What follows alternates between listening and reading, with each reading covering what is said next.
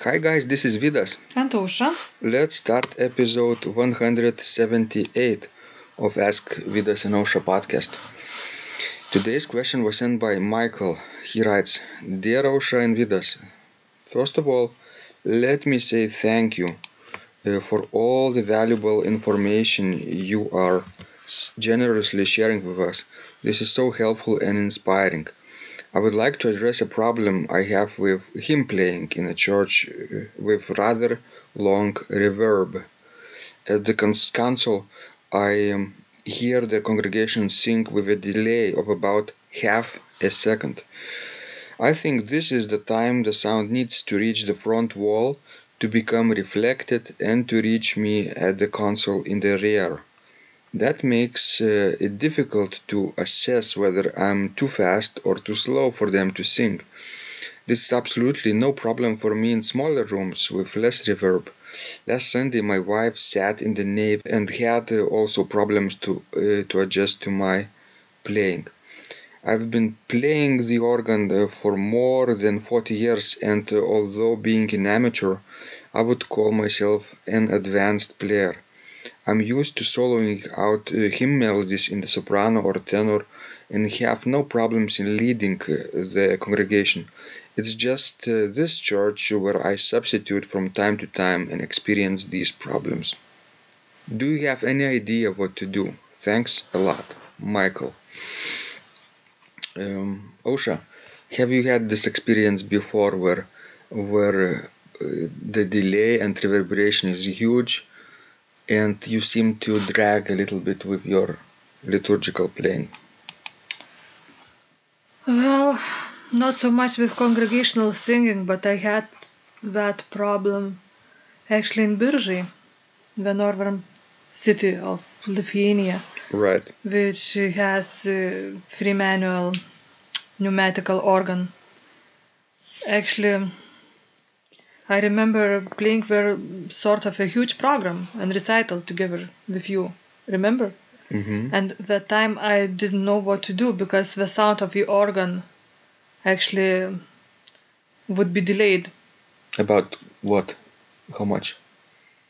Well, it's hard to tell, but I just could not, manage it at that time, and it was a disaster because I thought if I will hit the keys harder, the sound will come sooner. But actually it was, even an opposite. I think The harder I tried, the more delayed sound would become. And the slower you play. And the slower I played, yes.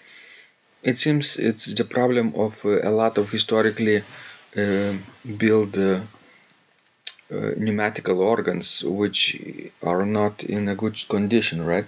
Because the air pressure in the tubes are not strong enough or is not strong enough. But it's interesting thing because when I returned to that instrument maybe after 10 years of a break, I didn't have that problem. Did this instrument have any restoration between that time? I don't think so. So you changed your approach somewhat? Yes, I think I changed my approach. Simply I tried to know more various instruments in those 10 years. So sort of probably I became just a little better. I see. But in Michael's case, yes, it might be a problem, when you don't hear what congregation sings and church has reverberation. But I think there are ways how you can improve that and make life for yourself easier. It's the same as in pneumatical organs, right? You have to lead with your fingers and you have to not rather listen to what you're hearing, but imagine you're playing ahead of them a little bit. Yes, actually what I would do in a case like this, I would try to articulate more. Mm-hmm. That might help for clarity, in the church with reverberation. Also, I would definitely sing together with my playing. Not necessarily loud, but maybe, in your mind, but just keep singing. It will give you a good idea of what tempo should be and how congregation will sing. And I would keep the accompaniment as simple as possible in the church like this. And Michael mentioned that he is already an advanced player, and plays over 40 years. That's excellent. But maybe that making the melody in the soprano or in the tenor, ornamented version, or another elaborated version, I would keep that for sort of drier acoustic, and the churches where he plays more often, and congregation is more accustomed to his playing. But in this particular case, I would just keep accompaniment as simple as possible. That might make things easier. What do you think, Vidas, about it? I agree, and I would just imagine that Michael has to lead, not follow. Yes. Don't wait, for them.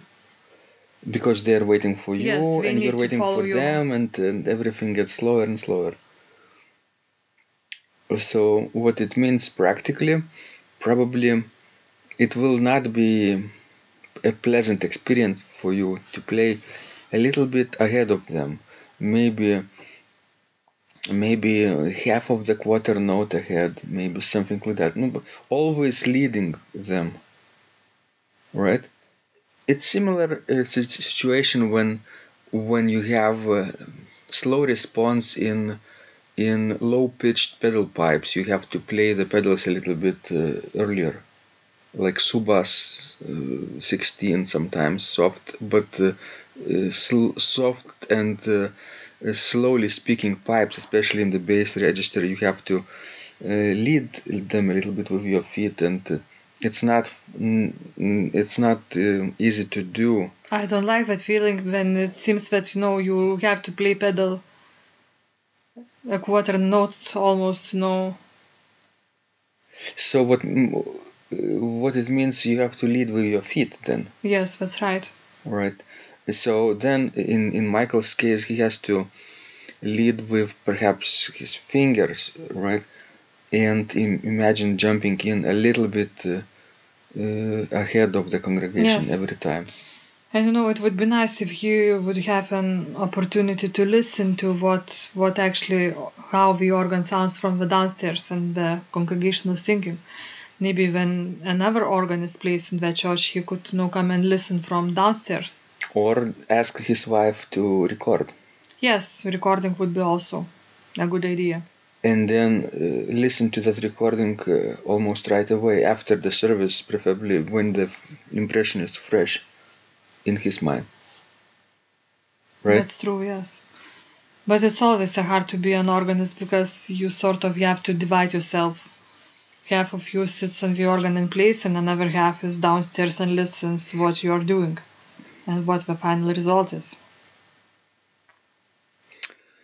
And if the church is big enough, the sound will travel rather slowly, and people sitting in different positions of the church will hear differently too. So perhaps people sitting in the front of the church will find then, oh, the organ now is on time. But then people who are sitting in the back, oh, the organist is sort of rushing always, right? Maybe people in the middle will find the balance. So you also have to find the balance between rushing a little bit and dragging, or playing on time. I don't know. But the Sosha says record yourself and listen to recording, and then you will know how much you can anticipate the congregation. Yes, that's true. Thank you, guys. We hope this was useful to you. These kind of questions are really fun to discuss, and they're very practical, and a lot of people have the same frustrations that Michael has. So we really hope that you apply those tips in your practice, and if they do work for you, let us know. If they don't, if you have some different experience or perspective, also never hesitate to write us. Thanks, guys. This was Vidas and Osha. And remember, when you practice, miracles happen.